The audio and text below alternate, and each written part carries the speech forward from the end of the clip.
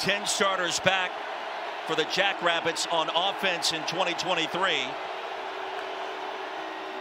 And play action for Gronowski into the flats. Swing it out to Jackson Yonke. Scampers ahead for a first down and then some. Yonke with the hurdle into plus territory. Tackling in the open field going to be huge. Gronowski does a good job just dumping the ball off. Nash Fouch not able to make the tackle, and Jackson Yonke makes them pay. The Yonke twins are a big part. On first down, Gronowski with time into the flats the other direction, and another decent play as Fouch makes the stop after a gain of 7. So instead of 2nd and 3, it'll be 1st and 15.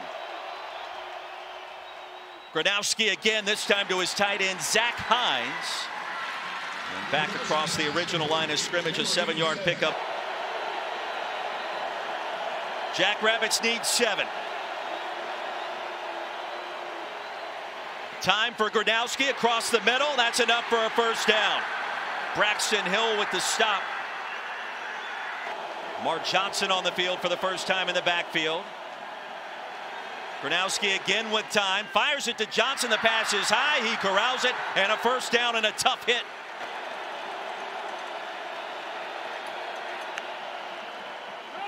Straight up quarterback run. And the power game ahead to the 15. Governor the tackle, a gain of 6. Davis flanks Gronowski on 3rd and 4. Gronowski steps up. He's going to run for it. First down and goal for the Jacks. Gronowski stopped at the 5, a gain of 10. Meyer. Davis to the edge. 22 across the goal line for the touchdown. And SDSU strikes first in Frisco. Nearly 7 minutes in, 7-0. And the defending national champion strike first with Zay Davis getting the honors. He's done it all for head coach Bobby Houck. And Bergen gets a chance. Into the sunlight, Bergen. Nearly lassoed down from behind, and there he goes. Junior Bergen. Across the 40, a return of 40, and Montana with outstanding field position. And his running ability has been big for him. Play action, McDowell. Fires a strike to Keelan White, the leading receiver, short of the first down, but into plus territory. It'll be 3rd and short. Gales making the tackle after a gain of 6. This defense has been elite, yielding less than 10 points per game this year. Jackrabbits have not really been challenged outside of just 2 games on the schedule. Dump off across the middle. It's Gilman again, and the freshman powers his way ahead. Across the 40, a gain of 8. Stahlberg with a tackle. Almost a reward. Good vibes only is what I'm hearing. Right. Gilman, delayed handoff, and the give ahead to the 30. How about Gilman's power? He'll push the pile a little bit across the 30-yard line. He'll stop forward progress near the 30 from Portland, Oregon. And on the jet sweep to the edge. And a good play for Xavier Harris. Ushered out after a gain of 4 more. And Montana keeping SDSU back on its heels on this first possession for the Grizz. Gilman in the backfield along with Osmo, who now motions to join him. They'll throw it. McDowell, Osmo, the senior, and a first down. Dragged down at the 20, a gain of 6 on 4th and 1. The Montana Grizz, Big Sky champions. Bergen and Gilman in the backfield. Those wide splits you can see clearly. Time for McDowell. Heaves one and it's caught. And on the slant, initial indication is a grab by Keelan White. We tell you he's been well traveled. That would be an understatement. 10 in maroon and white has been everywhere for landing in Missoula. And on 2nd and short, it'll be 1st and goal for the Grizz. White in motion on 3rd and goal, and here's McDowell. Steps up in the pocket. What does he want? He'll carry it. Leapfrogging ahead and stopped just short of the goal line inside the 1. Jackrabbits offense back on the field. They'll snap the ball with no review. Wide open is Yonke, and Jaden Yonke slides in safely with a reception across the 15-yard line. So to start the second quarter, 4th and goal from inside the 1. Montana comes up short. thanks to Adam Bach. And now the Jackrabbits on the move until that interception. It is picked off by the Grizzlies' Corbin Walker.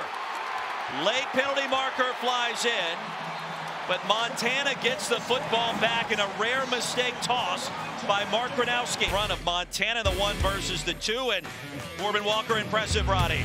And Corbin Walker reads the eyes of Mark Gronowski as he goes back to the wheel. This Montana offense with new life. Xavier Harris and Osmo in the backfield, and it's Harris to the left side. Harris breaks a tackle. Driven out of the 14. Montana, another first down. Nico Ramos has been perfect inside of 40 yards this season. He is the shorter distance place kicker for the Grizz. From 30 yards out on that right hash, and Ramos bangs it through. Roddy, it does feel like perhaps the Grizz survived that opening storm launched by the Jackrabbits. And Wilty tripped up crossing the 25.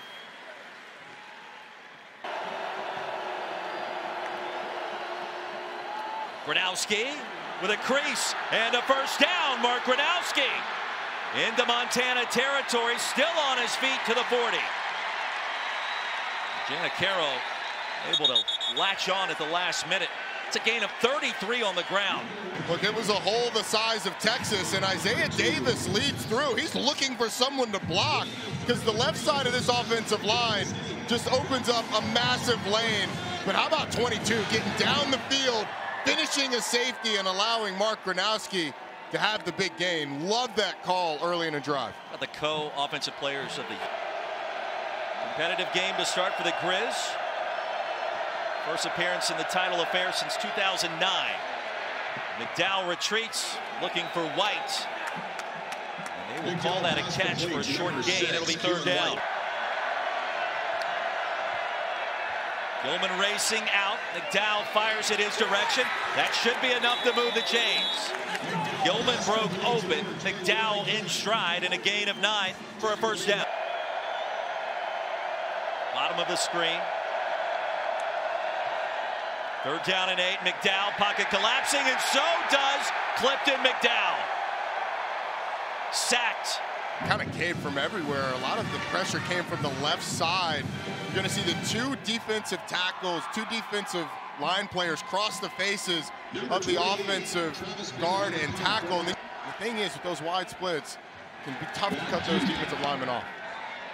Cade Tervier according to sack that time. That may have touched a Jackrabbit. Ball pops out, and who has it? Grizz say they do. And they do.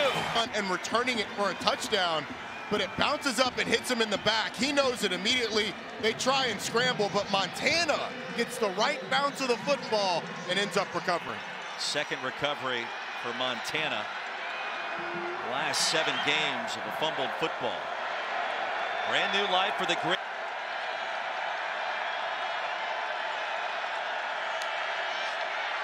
Four-man pressure. Empty backfield for McDowell. Across the middle. Junior Bergen. First catch into SDSU territory. And a gain of 12. Grizz have 2 timeouts remaining. Jacks with all 3. And it's Johnson again over the right side. Humble down across the 35 by Meyer. 13 on the play. 3-man front, 3 safeties on the field for the Jackrabbits. With a seam and a completion to Aaron Fonts. The deep ball precision. Immaculate. The Pac-12 champions. The final play of the half, McDowell surveys. Arm strength on display. To the goal line. And intercepted. It was picked off. Jackrabbits have it. And Dallas Beanham racing back to the 35 before he's tackled there. Gilman and Harris joining McDowell in the backfield. After picking up the first down, Dow crossed the middle, and Bergen ending backwards across the 40 to the 41, a gain of 6.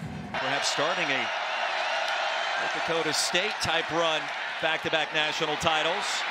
Slant route is there, and that'll be a first down for Aaron Fonts. Ball came out late. Did they mark him down? The initial indicator is that he was down. NFL potential on that side of the offensive line for the Jacks. And Davis trying to find a lane, and I don't think so. Needed 2, stopped at the line. It'll be 4th down and 2, no gain on the play, and it was Tyler Flink. Have not been able to get to him. It's been kept clean so far. Here comes the heavy pressure.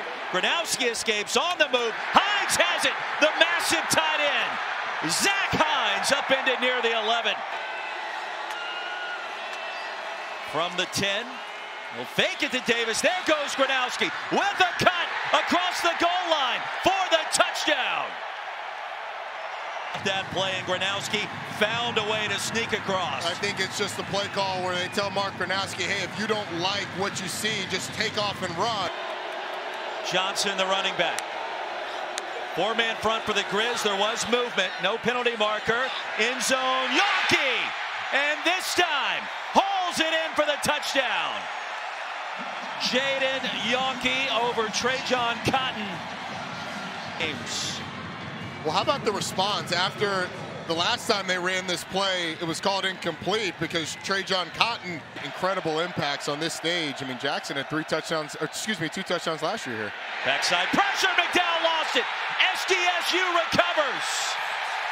And the Jackrabbits get it back again. Going on the field is a fumble recovered by the... You have to give Clifton McDowell some time. He's been harassed today. He'll step up here.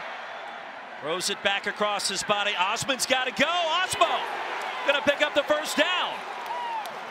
A gain of 21 on 4th and 18. He said this week, in terms of talking to Jesse Bobbitt and Jimmy Rogers, Tucker Large, best player in coverage. He's not been fooled today. McDowell's going to be sacked. A loss of 2 more. It'll be 4th down and long. 2 longtime ACC rivals. Gronowski back on the field. And Isaiah Davis, expect to see a lot of 22. He'll push his way ahead across the 40. And Zay, the senior from Joplin, Missouri. Those defensive numbers for Michigan are minuscule, but Big Ten not the best offensive conference this season. Isaiah Davis probing his way now to a big gainer. Jump cut. Back down inside the 35. Davis starting to stockpile the yardage. 3rd down and 5 after the timeout. Yacht feeling the pressure, and down he goes back at the 40. Give me something.